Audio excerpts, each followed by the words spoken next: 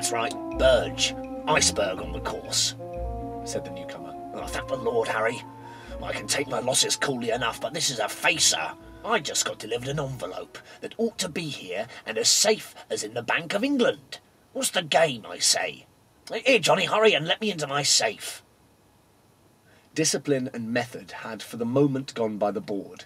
There was no suggestion of the boasted safeguards of the establishment. The manager added his voice to that of the client, and when the attendant did not at once appear, he called again. "John, come and give Mr. Burge access to his safe at once."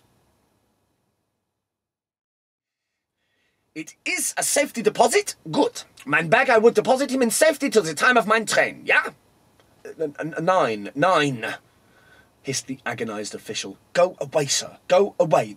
It isn't a cloakroom. John, get this gentleman out."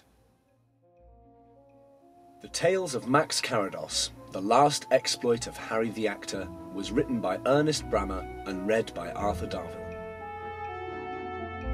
It was written by Paul Kent, the music was composed by John Nichols, the series produced by Neil Gardner as an elaborate radio production for BBC Radio 4 Extra.